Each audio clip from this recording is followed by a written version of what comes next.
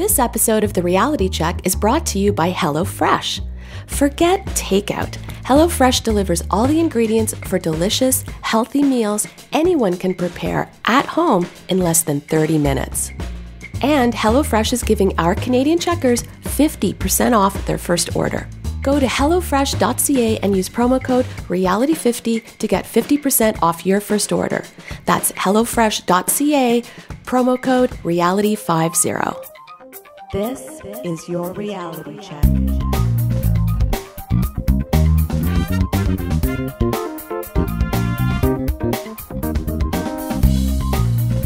Hi everyone, and welcome to The Reality Check, the weekly Canadian show that explores a wide range of controversies and curiosities using science and critical thinking.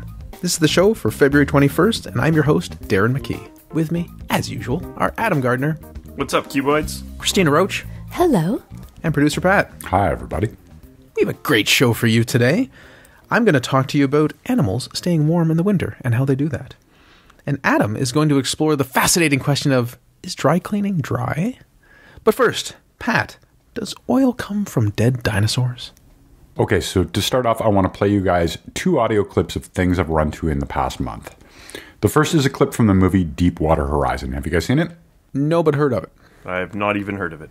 It's a dramatization of the April 2010 disaster when an offshore drilling rig exploded, creating the worst oil spill in U.S. history.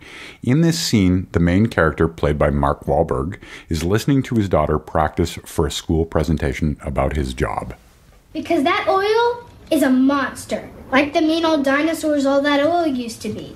So for 300 million years, these old dinosaurs have been getting squeezed tighter and tighter, We get it, just use 2 titles. Because they got miles of earth and ocean pressing down on them. They're trapped, ornery. Then Dad and his friends make a hole in their roof. All those dinosaurs floating into the ocean. It's tragic. Or fantastic. It's kind of like Jurassic Park. So the second clip I want to play is from a very popular podcast some listeners might be familiar with called Stuff You Should Know.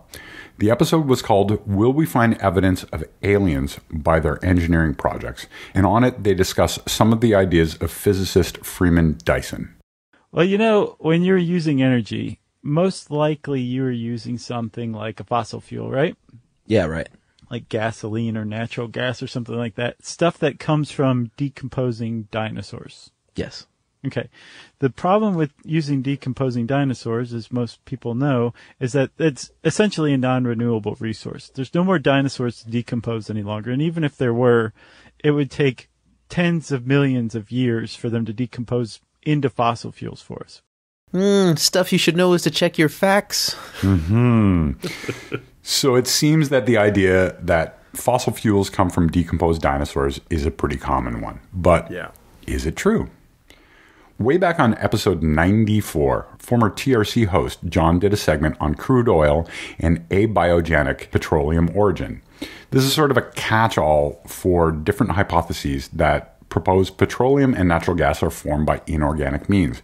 For example, it's been proposed that oil and gas originate from deep carbon deposits present since the formation of the Earth. It's also been suggested that hydrocarbons may have arrived on Earth from solid bodies such as comets and asteroids during the late formation of the solar system. Some of these hypotheses gained limited popularity in the past among geologists, particularly in Russia, but they have largely failed to make useful predictions for the discovery of oil deposits. There's also the question of biomarker chemicals.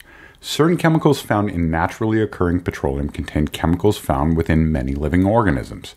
Some who support abiogenic hypothesis suggest that this may be the result of oil touching ancient fossils on its way up, or bacteria that feeds on hydrocarbons dying in that environment. According to a Live Science article, abiogenic sources of oil have been found, but never in commercially profitable amounts. Larry Nation of the American Association of Petroleum Geologists says that the abiogenic versus biogenic controversy isn't about whether naturally forming oil reserves exist, but rather how much they contribute to overall reserves and how much time and effort should be devoted to seeking them out. With that said, most scientists believe that the majority of crude oil is thought to be the transformed remains of long dead organisms. So, are we back to dinosaurs? Not really. The leading theory is that it comes from the fossils of plants and tiny marine organisms which predate dinosaurs possibly by millions of years. That isn't to say that larger animals didn't contribute to the mix. According to William Thomas, a geologist at the University of Kentucky, quote, "I think it would be quite rare and a small and insignificant contribution." So how does this work? Dead organic material accumulates at the bottom of oceans, riverbeds, and swamps, mixing with mud and sand. Over time, more sediment piles on top, and the resulting heat and pressure transforms the organic layer into a dark substance known as kerogen. Left alone, the kerogen molecules eventually crack, breaking up into shorter and lighter molecules, composed almost solely of carbon and hydrogen atoms. Depending on how liquid or gaseous the mixture is, it will turn into either petroleum or natural gas. Scientists aren't totally sure how long the process takes. However, they figure it's probably on the order of hundreds of thousands of years. It's estimated that 95% or more of global oil traces its genesis to the sea. It's the dominant theory, according to David Ross of Woods Hole Oceanographic Institute on Cape Cod. He suggests that the idea has been largely confirmed, given that geologists have repeatedly found that beds of marine sediment are a good predictor of where to discover oil. So, why do many people think that crude oil comes from dinosaurs? Well, we sort of used to think that this was true, but even once geologists started to understand better, the idea of oil from dinosaurs continued. Several sources suggest that the Sinclair Oil Corporation may have something to do with this. I've never heard this. At the Chicago World Fair of 1933, Sinclair sponsored a dinosaur exhibit. The exhibit included a 2-ton animated model of a brontosaurus, what we would now call an apatosaurus. The exhibit proved so popular, it inspired a promotional line of rubber brontosaurus at Sinclair stations, and the inclusion of the brontosaur in their logo. Later, inflatable dinosaurs were given as promotional items, and an anthropomorphic version appeared as a service station attendant in advertisements. Some Sinclair gas stations have full-size models of the mascot straddling the building entrance. Their regular gas is called Dino, and their high-octane fuel blend is called Dino Supreme. At the New York World's Fair of 1964, Sinclair again sponsored a dinosaur exhibit, Dinoland, featuring life-size replicas of 9 different dinosaurs, including their signature Brontosaurus. After the fair closed, Dinoland spent a period of time as a traveling exhibit, which was very popular. Is this the exhibit that's seen in the movie The Wizard that later became an intelligent design park? I can honestly say that I don't know the answer to that, Adam. All right. Life size, though. That's why it would be interesting to see. California. Well, so there you have it. Crude oil doesn't come from dead dinosaurs, but Sinclair Oil Corporation may have had something to do with why people still believe it. Man, it doesn't help that Deepwater Horizon and Stuff You Should Know guys cover it too. I mean, you'd think that a movie that's based in some kind of reality, coming from the person who did movie myths last week. Wait, let me rethink this. But you raise a good point. One would hope people would know better. It's also interesting to me that this is a fact that people like. They almost find it interesting. So people like science facts. They just sometimes have the wrong ones. Again, as I say, we kind of used to believe this, and I think it was taught in schools, but it's we've talked about this before. It takes a very long time to get a wrong idea out of the popular culture. Oh, yeah. Right.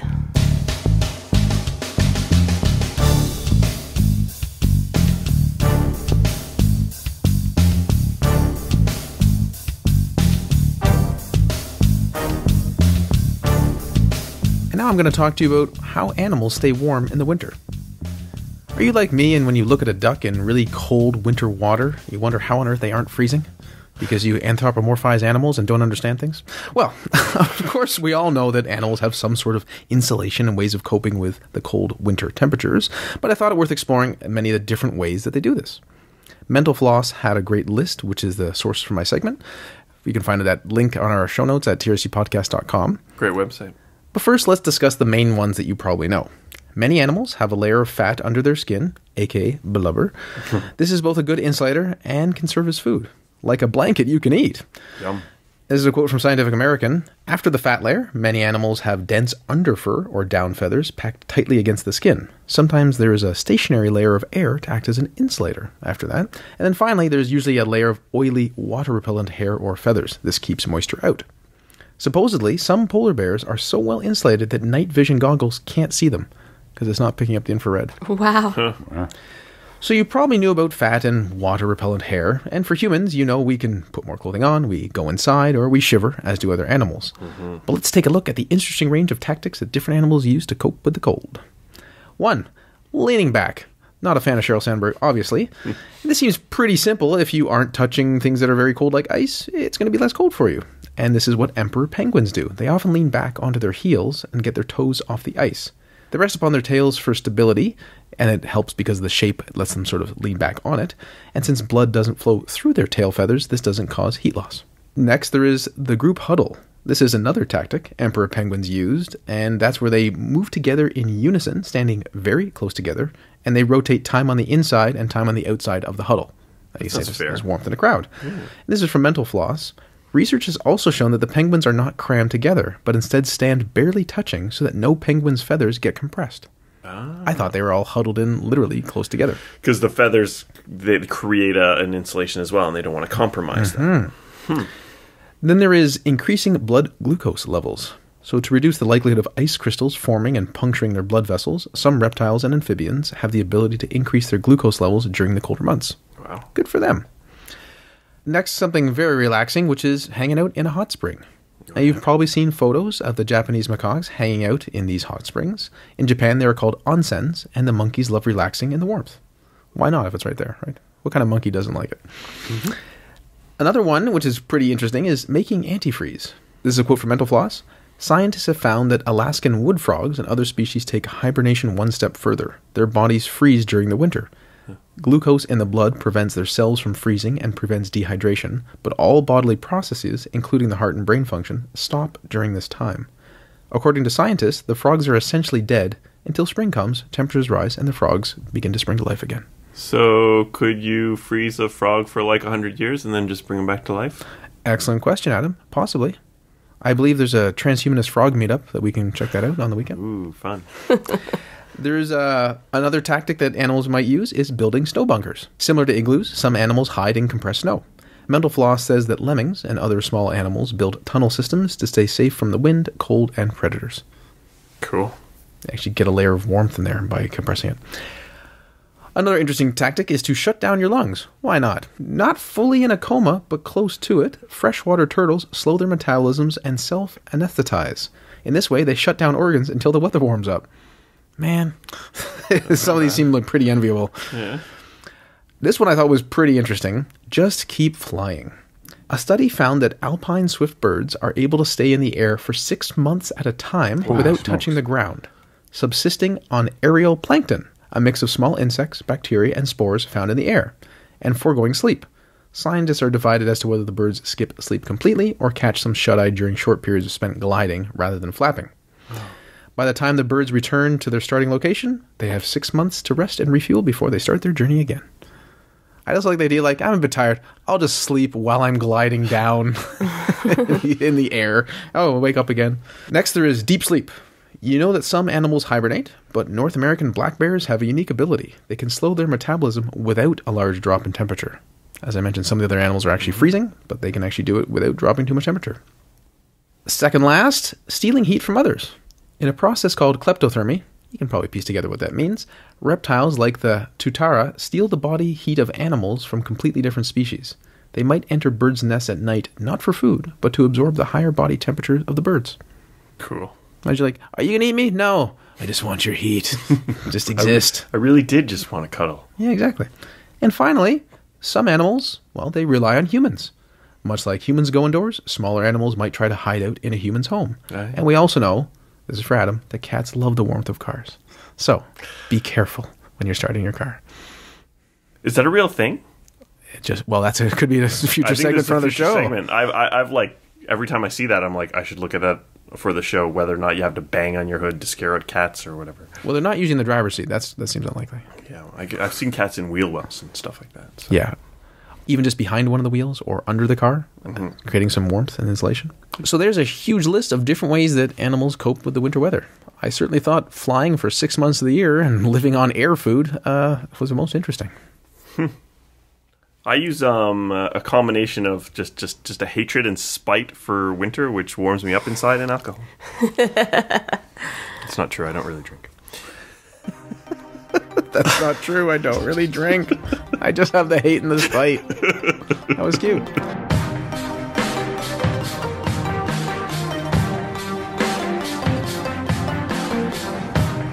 Adam, you have such a dry wit. If only it could be clean somehow. Is dry cleaning really dry? What does the name dry cleaning even mean? So first, I want everyone to contemplate what dry cleaning is. For the panel, how do you think dry cleaning works? Darren, I'll start with you. I can only think of the Seinfeld bit where he talks about blowing on something or scratching it. That's it. That's all you have in terms of dry cleaning. I really hope there's some sort of technique which is just superior, which uses different types of solvents or goods. But I still think there's liquid involved. All right. Pat and Christina? I believe that dry cleaning involves some sort of solvent, which would kind of defeat the purpose of calling it dry. But my understanding is there's no water used, but some kind of solvent is used to clean the clothes. All right. Pat, what do you think? So during the late 90s, I played in a band that rehearsed in the basement of a dry cleaner. Oh. So I actually know the answer to this because I was interested and one time asked the guy who was running the place. Oh, excellent. So when I was younger, I thought that maybe the clothes were steamed with something or maybe exposed to a kind of gas. There's this dry cleaning place near my house, and the dry cleaning came out on this sort of rail where all the clothes were hanging on it, and they seemed to be pushed out from kind of a back room, and I imagined that the clothes traveled along this rail and went through a series of fancy machines, not unlike a car wash, and got cleaned, and I pictured gas and all kinds of cool stuff. As I got older, I was led to believe that there were perhaps still liquids involved, but that they weren't water, so I thought maybe it was sprayed with sort of alcohol, which would evaporate and not really get it wet. In short, I really didn't know, so I sought to understand whether dry cleaning was really as dry as the name says. I suppose this question can be answered depending on your definition of dry, or inversely, your definition of wet. Some definitions have dry or wet referring simply to the presence or absence of water. Others will use the term to mean the presence or absence of liquid. Dry cleaning uses liquid, but it doesn't use water. The conventional way to clean clothes employs water mixed with soap and alkali. The soap and alkali in the water will dislodge oil and fat and make them soluble, which allows them to wash away with water. Water is a polar solvent which binds to polar groups in some fabrics. This can cause swelling and stretching of proteins within the fibers. The water can also interfere with weak attractions within the fiber, which can warp their shape. The fiber generally regains its original shape when the water dries off, but the fabric remains a bit distorted, hence issues such as shrinkage. Some fabrics are more prone to this than others, sort of depending on the polar groups within that fabric. So what is going on with dry cleaning? What's the difference? In short, the clothes are cleaned in a waterless, room temperature liquid. As the story goes, Jean-Baptiste Joly noticed that when a kerosene lamp spilled onto a tablecloth, it removed some stains. Now, I don't know how true that story is. It's kind of like Newton's apple, but that is what people say. Early dry cleaning, starting around 1855, was done using petroleum-based solvents. These had a tendency to catch fire and explode, so these were replaced with chlorinated solvents such as tetrachloroethylene. These are non-polar solvents. Basically, this means that unlike water, they won't warp the fabric. These solvents will dissolve non-polar stains, which would not normally dissolve in water. So dry cleaning not only is better for certain fabrics, but is better for certain kinds of stains. These don't require a high temperature and tumbling, so it's safer on more delicate fabrics. The machine works a lot like a conventional washing machine with a drum or basket which stores the clothes.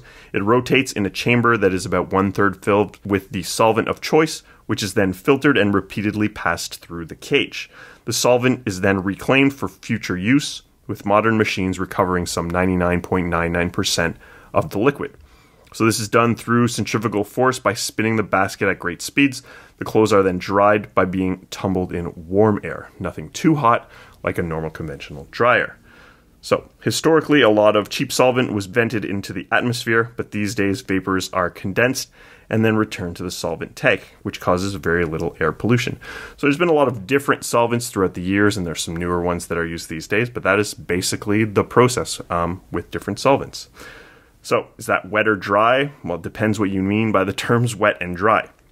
Dry cleaning is water-free, but not liquid-free. If you're like me, however, just don't buy dry clean only clothes. You're never going to wash them. You'll never go take them to be dry clean. Yes. Dry clean only. Let's see how it goes. Exactly. Let's see how this goes. I'll just let it air dry. Air dry clean. Yeah. Thanks, Adam, for validating my belief, which is what we all want in life. And thanks for joining us once again. Pat showed us that oil doesn't come from dead dinosaurs. I told you about the numerous ways that animals cope with the winter cold. Some of them you might be able to use for yourself. And Adam explored the fact of dry cleaning isn't dry as you might think it is, because there's still some liquid, but it's not water. And just before we go, we wanted to touch on a couple housekeeping items. I'm actually going to go on vacation for the next couple weeks. If you happen to live in San Jose, Costa Rica, send me a message. Maybe we'll hang out. But in lieu of that, we're going to air a couple shows for you. One is going to be the remains of the Exposing Pseudoastronomy crossover show we did with Stuart Robbins. And after that, we're going to have a little interview with Jim Davies. The other thing I wanted to mention was that last week I got really busy and I cut a couple of corners on my normal workflow for editing the show. That resulted in 2 edits being missed. I cut them after the fact and uploaded a new file, but many people had already downloaded the podcast. One of these edits was particularly funny because it was a soundbite meant to demonstrate that a gun fired with a silencer was actually still quite loud, and instead, some of you heard silence. Oh, man. So thanks to those of you who wrote in and pointed the mistake out. Know that I didn't feel good when I discovered it, and I'm sorry. I will strive to do better in the future. I think the exact term was, I feel sick to my stomach. Yep, I had to talk him down. Yep. And you listeners are getting a glimpse into Pat's perfectionism, which is why the show sounds so good in the first place. You guys wouldn't have noticed that 300 episodes ago. Nope. I can pretty much assure you that it will never happen again. Well, Pat, we appreciate all your efforts all the time. Absolutely. And until next time, listeners, think better to act better. Peace out, cuboids. Stay classy, not smart-assy. Good night, everyone. For show notes or to discuss this episode, visit our Facebook page and website at trcpodcast.com. For general inquiries or to send a topic or parody suggestion, email info@trcpodcast.com. Help support the show by leaving a review on iTunes and liking us on Facebook. Follow us on Twitter at TRC_podcast.